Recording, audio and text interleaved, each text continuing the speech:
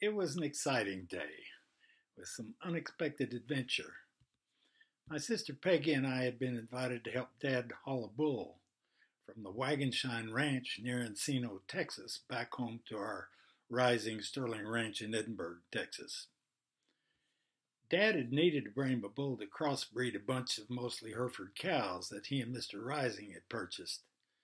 They were striving for the hybrid vigor that would result from crossing these two breeds. Well, I was about 13 and Peggy was 3 years older. The ranch truck, an old flatbed military truck, was a rough riding machine that bounced over the potholes in the caliche paved Monte Cristo Road, and we kicked up a long cloud of white caliche dust as we lumbered to the east. Upon reaching Highway 281, we proceeded north, passing by the little settlements of Lynn, Redgate, San Manuel, Rachel, and continued north through the historic King Ranch. Highway 281 had been an unpaved sand trail back in the 1920s when the Heacock family drove over it, but now it was a modern, two-lane, paved superhighway, at least by the standards of that time, which was about 1947.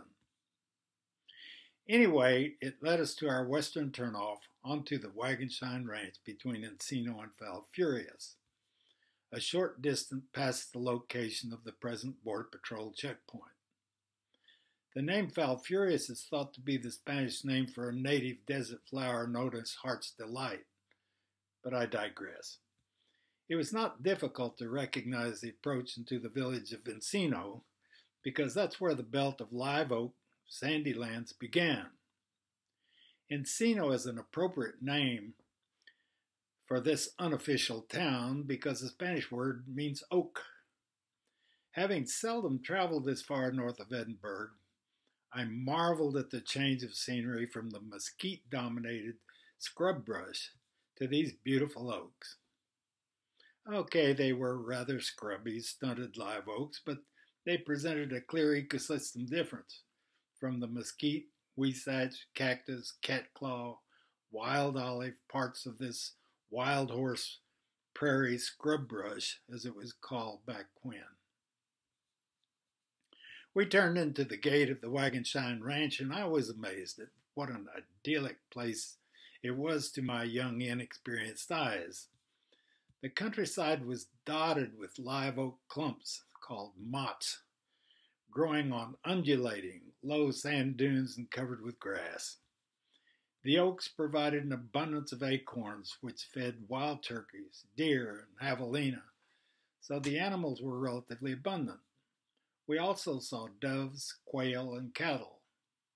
They all ran or flew as we approached. Signs of javelina-eaten cactus pads could also be seen among the pat rat nests built in clumps of cactus. There were no humans in sight, not even wild ones. But all native animals were wonderfully wild. The old truck struggled through the deep sand on this unpaved ranch road that ultimately led us to the corral where Mr. Wagonshine was waiting for us. He seemed like a very nice man, but not overly talkative. His sturdy corral held this big, wild-eyed Brahma bull that we were supposed to load in what was now seemed like a small and almost fragile modified World War II military cattle truck. The sideboards were tall and sturdy, but capable of holding this bull. Of course, the size of this bull has likely grown somewhat in my memory, much like the size of that big bass that got away in many fish stories, but he was big. Somehow we managed to force him to climb the loading ramp into the truck. Truck gate was closed quickly behind him.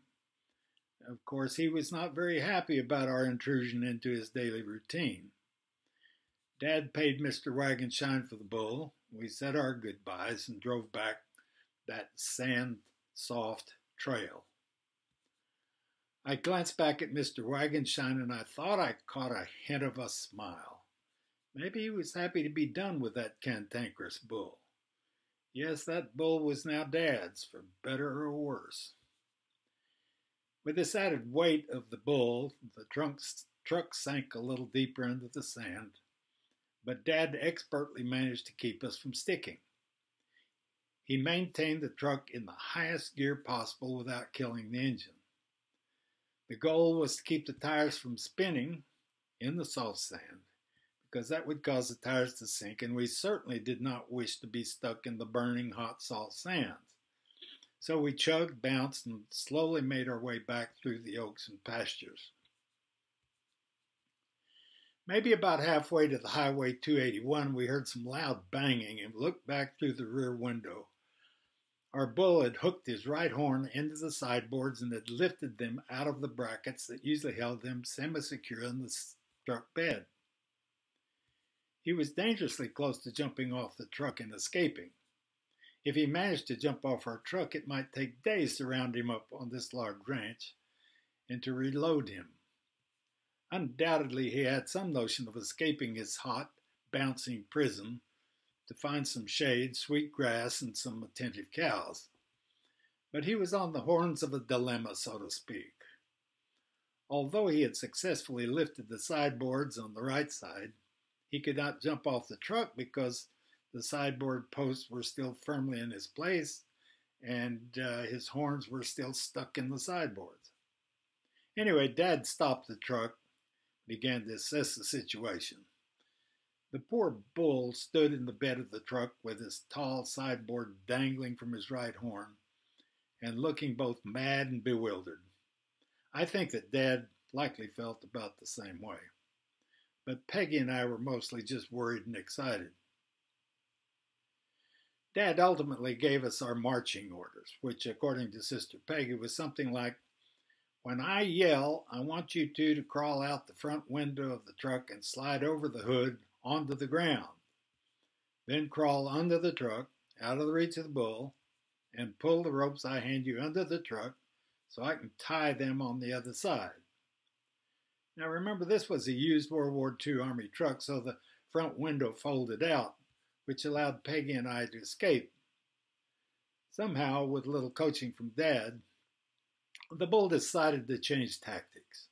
So it lowered its head, untangled its horn from the sideboard slats. The sideboard posts fell back into their metal brackets. The prison break was thwarted. But to prevent the bull from lifting the sideboards again, Dad used this one long lariat. He didn't wish to cut a good lariat in pieces, so we used one end on each side of the truck. Dad tied one side, then handed the rope to us under the truck so we could crawl the loose end to the other side where we could tie it down too. Unfortunately, the ground under the truck was covered with goat head type sandburrs, which were very unkind to our knees and hands as we crawled about. But the threat of that big bull was so scary that a little blood and injury from those nasty goat heads seemed relatively trivial in comparison to what might happen if that bull caught us. After the sideboards were secure, we climbed back in the truck seat, kept a wary eye on the bull, and resumed our journey. Yes, the bull thrashed around some more as we continued to drive, and to our relief, he never again succeeded in lifting the sideboards. Apparently, Dad's common sense solution had worked. The trip back home was then relatively uneventful. Our unhappy, bewildered bull seemed greatly relieved to leave his mobile prison. He bolted down the ramp and was soon with his admiring harem of cows. But that's not the end of this story. Several years later, Dad decided to replace Wagenshine's bull with a newer, more docile breed. His plan was to retire that old bull, that old curmudgeon of a bull, to the Yancey Butcher Shop out on Highway 107 west of Edinburgh, where he could be converted into dog food hamburger or something. Knowing that this bull was fairly hard-headed, ill-tempered, and he had grown even larger during his residence in Edinburgh, we suspected he might have some trouble encouraging him to climb the ramp up into the truck. Our head cowboy, Charlie Reyes, led our other Mexican cowboys out into the pasture to herd the bull into the corral where we could have a chance to force him into the truck. But as they approached the gate, the bull, maybe sensing his impending loss of freedom, would have none of it. As they approached the corral gate, the bull broke past the horses and headed back to the pasture. Apparently, the horses did not intimidate him enough. Over and over, the process was repeated until finally our talented cowboys somehow succeeded in closing the corral gate behind him. Now, our bull, in a fit of defiance, ran across the corral and at near full speed hit the shut gate on the other side headlong, smashing it to smithereens.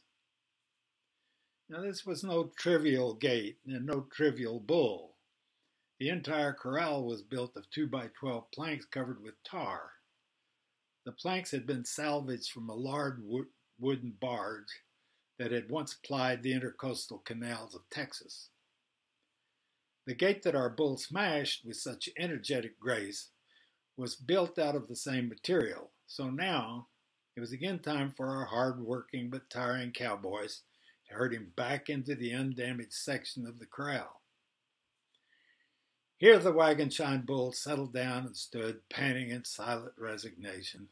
He glared at all his human participants in this drama, as if daring them to come down from their perch on the top rail of the fence to challenge him for a fair fight. Our cowboys tried to coax and force him into the truck, but the bull resisted. We had tried our hand in forcing him into the chute that led to the ramp and up into the truck. We managed to get him into the chute, but he would go no further. We hollered, we hit him with sticks, pulled him forward with his tail, threatened him with eternal damnation, to no avail. No matter how hard we tried, we could not make that bull enter the truck. So Dad finally just gave up, and he called Mr. Yancey, the butcher, to drive out with his rifle and shoot the bull and carve him into dog food, hamburger, or whatever.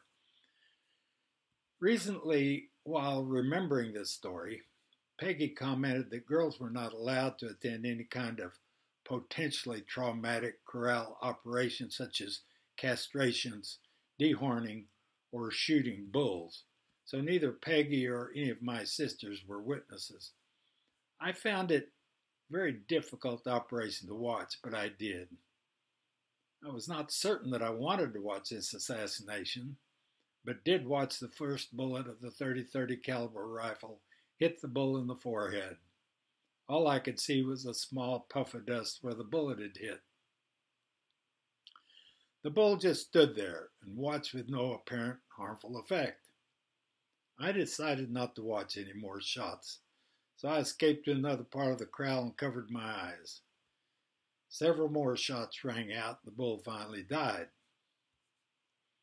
I had to admit an admiration for Wagon Shine's bull. He was one tough SOB, and I was sorry to see him shot.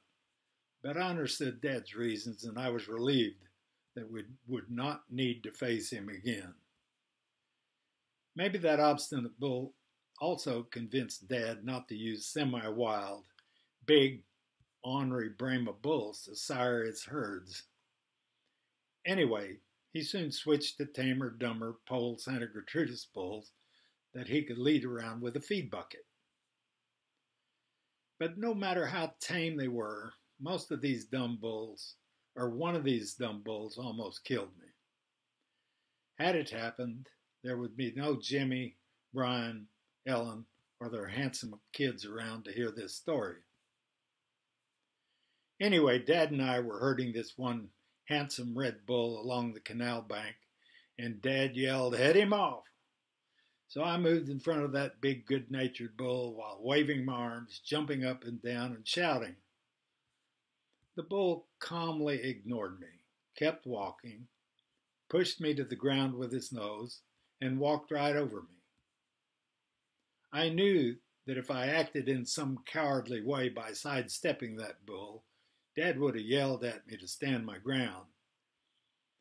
Dad must have thought that the 2,000-pound bull had stepped on me, though, and likely squashed my skinny body. After the bull had passed, Dad picked me up out of the dust and ran toward the house where the pickup was available. Apparently his plan was to rush me to the hospital so they could fix my mangled body. I marveled that Dad didn't seem at all concerned that the bull was now escaping. Well, that very nice bull had somehow avoided stepping on me, and I was unharmed. But it took a while to convince Dad that I was okay. I seldom saw him so excited, and it made me realize that he really cared for me, a sentiment seldom, if ever, expressed verbally.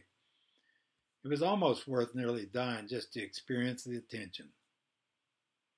Anyway, here I am now, almost 67 years later, having survived those 2 bulls and several ornery brindle cows, bucking horses, rattlesnakes, Skippy Rising's gasoline lamp, but that's another story, and a host of other near accidents. Now I'm able to enjoy looking back on those boyhood experiences that didn't kill me, Peggy, or any of our siblings. And it seems rather amazing that all 9 of us kids survived to adulthood. In my case, these experiences may have toughened me up for the wild ride I've had through this life. It's been a great ride, and I am undoubtedly one of the luckiest guys in the world, if not Texas.